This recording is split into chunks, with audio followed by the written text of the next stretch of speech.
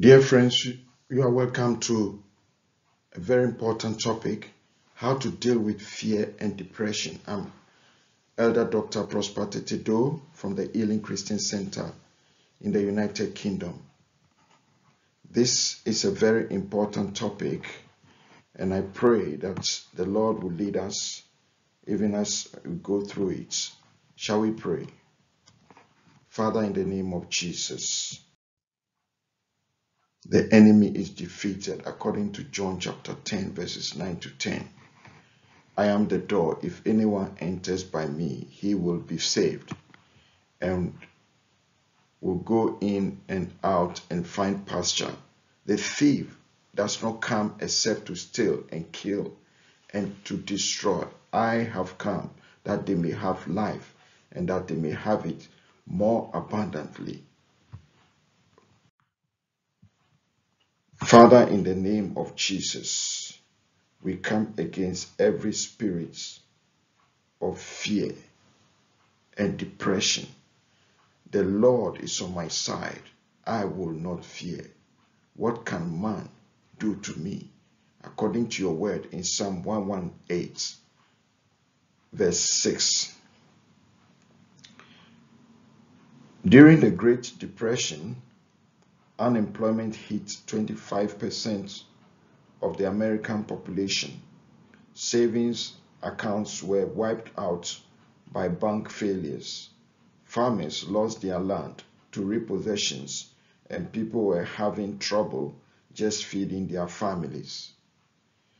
During this dark time, Franklin Delano Roosevelt addressed the nation in these words, quote, "Let me assert my firm belief that the only thing we have to fear is fear itself." Unquote. Nameless, unreasoning, unjustified terror which paralyzes needed efforts to convert retreat into advance. What most people didn't realize is that the president himself had experienced some dark hours during which fear paralyzed him. Roosevelt was born a child of privilege and educated in Europe at Harvard and at Columbia Law School, but at age 39, he was stricken with a case of polio that left him severely disabled. During his recovery, he developed an extreme fear of fire. He worried he wouldn't be able to escape because of his disability. But in time, he overcame his fear, regained the use of his hands, and even learned to walk again with the aid of braces. He re-entered the political arena, fearlessly campaigning to become the governor of New York, which he did in 1929. He then went on to become one of America's greatest presidents and guided the nation to victory in World War II. In his memoirs, Roosevelt recalls how when he turned to God for help, courage, and guidance, he received them. Dear friend, are you afraid today? If you are, stand on this promise. The Lord is on my side. I will not fear. What can man do to me? Let us pray. Let's trust in the Lord. Numbers chapter 11, verses 21 to 23. And Moses said, "The people whom I am among are 600,000 men on foot. Yet you have said, I will give them meat, that they may eat for a whole month. Shall flocks and herds be slaughtered for them, to provide enough for them? Or shall all the fish of the sea be gathered together for them? to provide food for them. And the Lord said to Moses, has the Lord's arm been shortened? Now you shall see whether what I say will happen to you or not. Let us pray. Lord, teach us to trust you completely at all times and in every situation, knowing that you are more than able to do above that we ever ask or think. Amen. Continue dealing with fear and depression. We will later on touch on the common causes of fear and sometimes depression. I heard your voice in the garden and I was afraid because I was naked and I hid myself. Genesis chapter 3, verse 10. We tend to think that successful people are exempt from fear. Nothing could be farther from the truth. Every generation in history has experienced fear. The first person God created was Adam, and the first recorded words Adam spoke were these: I heard your voice in the garden, and I was afraid because I was naked and I hid myself. Fear is genetic, it's part of human nature, and which will find that studies confirm that our 7 greatest areas of fear are these: 1. Finances. 2. Health. 3. Career concerns. 4. Parenting struggles. 5. Family relationships. 6. Accomplishing personal goals. And 7. Death. Let's reflect on this. Which one is the area of your greatest fear? Are you fearful and anxious in any of those areas? Fear can be a destructive force in your life. One of the old English words for fear means sudden attack. It's akin to an old German word for fear that means ambush or snare. That's what fear does. It attacks us and takes us captive. So what's the answer? Faith in God. Fear weakens, but faith strengthens. Fear imprisons, but faith liberates. Fear paralyzes, but faith empowers. Fear disheartens, but faith encourages. Fear sickens, but faith heals. It's been said that the words fear not are recorded in Scripture 366 different times. If that is so, God has given us a fear not for every day of the year and one for leap year. And here is one of them. Fear not, for I have redeemed you. I have called you by your name. Put your name there. You are mine. Isaiah chapter 43, verse 1. So today, I want to assure you that God is with you, dear friend, and He promises to strengthen and guide you in every situation you face. Not some situations, in every situation. Shall we pray? Even for God's purpose to be realized in our lives, we pray according to Ephesians chapter 3, verses 20 to 21.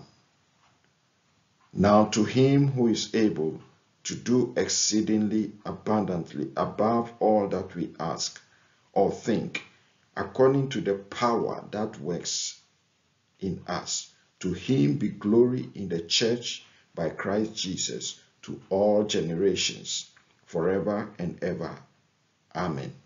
Father, we ask that you accomplish your purpose in our lives through your mighty power at work within us, more than we ever ask or think. Amen. Continue to dealing with fear. Fear came upon me, and trembling, which made all my bones shake. Job chapter 4, verse 14. Fear can be devastating. Why? Because it breeds more fear. And the most insidious thing about fear is its ability to exaggerate. C. Everett Koop, former Surgeon General of the United States, observed, "People just have an inappropriate sense of what is dangerous." Unquote. Do you fear flying? The fact is, you are more likely to die from choking on a piece of food than in a commercial airline crash. Are you afraid of dying in a robbery?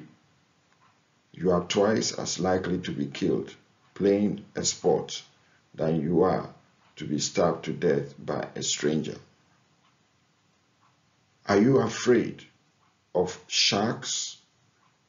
Every year, farmyard pigs slay more people than sharks do. Are you worried about having surgery? You are 16 times more likely to die in a car crash than you are from surgical complications. Seldom do the things we fear come to pass. In our minds, we conceive coming disasters that will likely never happen. And when they don't occur, we think that was a close one. The truth is, our thoughts were the only things creating potential danger for us. So how should you deal with your fears? By practicing the truth of this scripture. You will guard him and keep him in perfect peace, whose mind, that is both his inclination and character, is stayed on you, because he commits himself to you, leans on you, and hopes confidently in you. So trust the Lord.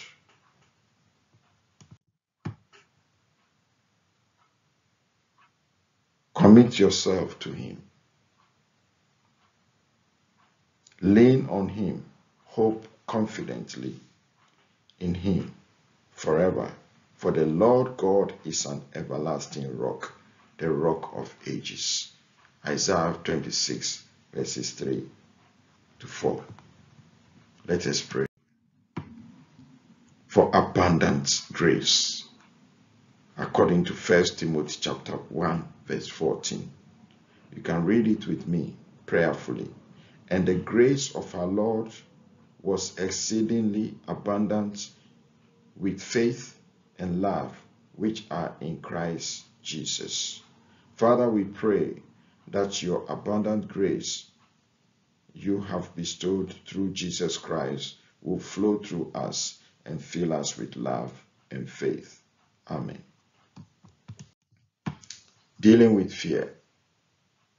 As soon as their feet touch the water, the river will stand up like a wall. Joshua chapter 3, verse 13.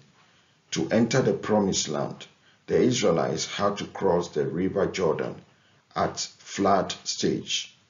Were they afraid? Wouldn't you be? Nevertheless, the only way to reach their destiny was to do the very thing they feared.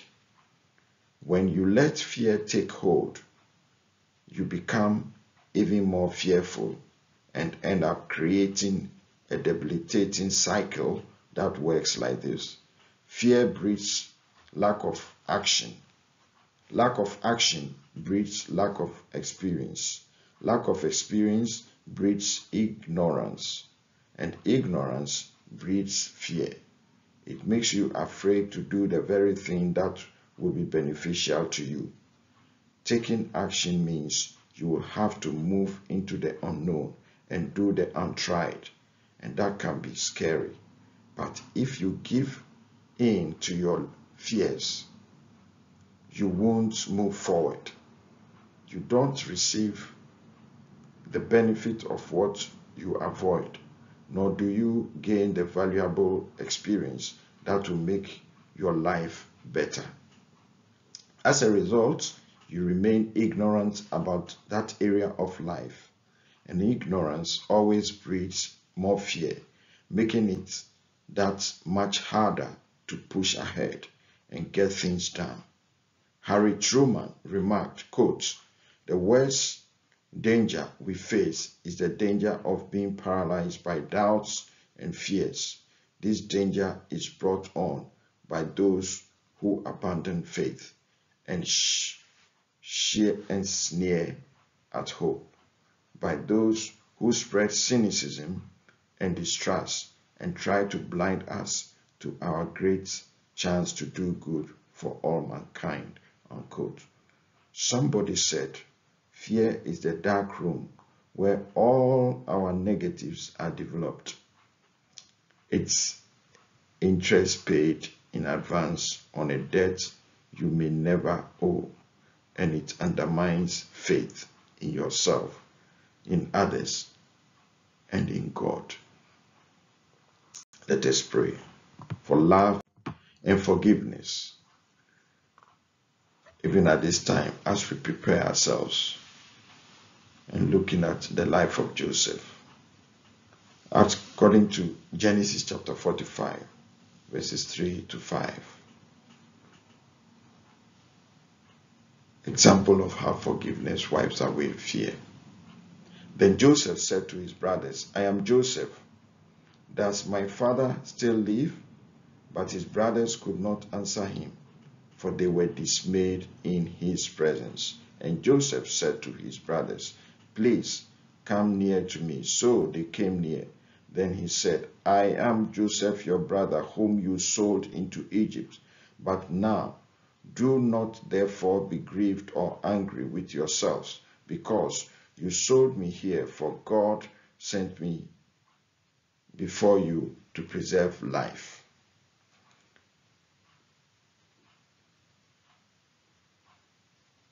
Heavenly Father, let us experience the full power of love and forgiveness working through us by our faith in Christ Jesus, so that we shall be redeemed and set free from fear, and set others also free from fear. In Jesus' name, amen. Dealing with fear and depression, we continue. The Lord is the strength of my life. Of whom shall I be afraid? Psalm 27 verse 1. An old adage says, fear makes the wolf bigger than he is. It exaggerates the problem, and as a result, you expend valuable energy in ways you shouldn't. For example, sometimes you avoid things that can't really harm you at all. Like the man who returned to his holiday cabin from a hike, badly scratched and bruised. "What happened?" his wife asked. "I met a snake on the trail," he answered. "Don't you remember?" His wife responded. "The park ranger told us yesterday that none of the snakes up here are poisonous." Her husband replied, "They don't have to be poisonous if they can make you jump off a 20-foot cliff." Clearly, the man's fear, not the snake, was the problem. Charles Spurgeon once said, "Anxiety does not empty tomorrow of its sorrows, but today of its strengths." Unquote. As long as you allow fear to take the wheel, you will never go where God wants to take you, or discover and develop the talents He has placed within you. And here is the great thing. God will help you to confront and conquer the fears that are controlling you. David, the giant slayer, author of Psalms, and Israel's beloved king, often found himself with his back to the wall. Writing about such an occasion, he said, "Make haste to help me, Lord," Psalm 38, verse 22, and also "Be pleased to deliver me," Psalm 40, verse 13. But David knew who to turn to. "The Lord is the strength of my life. Of whom shall I be afraid?" When God is the source of your strength, you can face your worst enemies. In Jesus' name. Shall we pray? Let us pray that we'll be focused and not distracted. We'll be focused and not distracted. When we read a story in Numbers, as they went to spy the land after 40 days, Numbers 13, verse 25 to 33, now they departed and came back to Moses and Aaron and all the congregation of the children of Israel in the wilderness of Paran at Kadesh. They brought back word to them and to all the congregation and showed them the fruit of the land. And as we know, they've mentioned about the giants that they were in the land, but Caleb was focused, and he said, he quieted the people, their fears and anxiety, and said, "Let us go up at once and take possession, for we are able, well able to overcome it."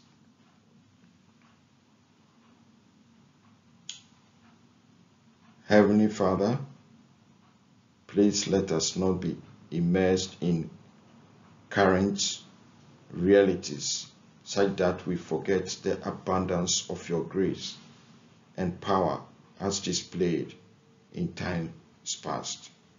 Amen. Dealing with fear and depression. What I dreaded has happened to me. Job 3, verse 25.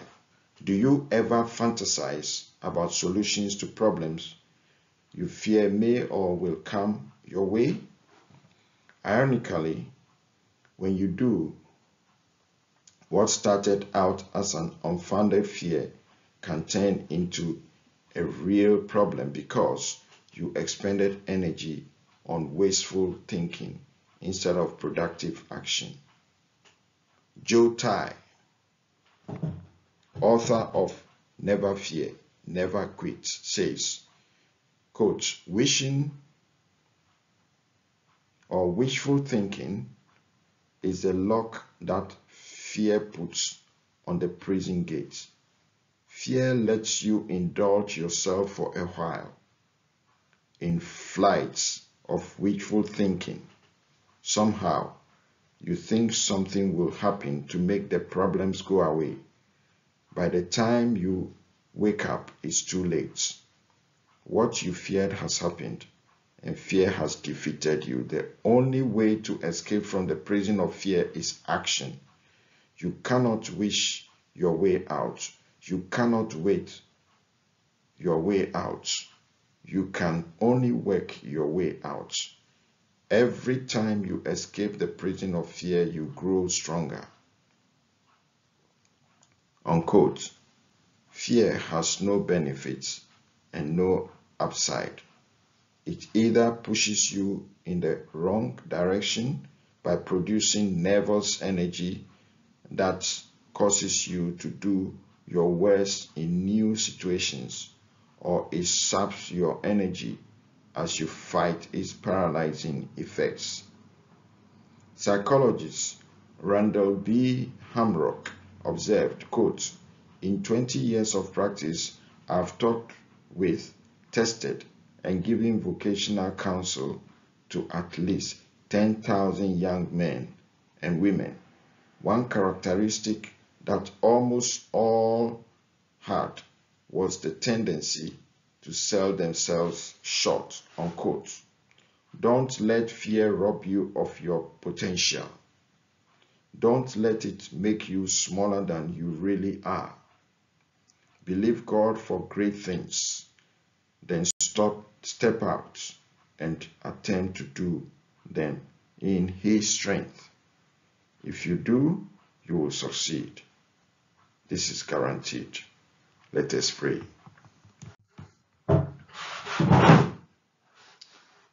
Blessing in giving.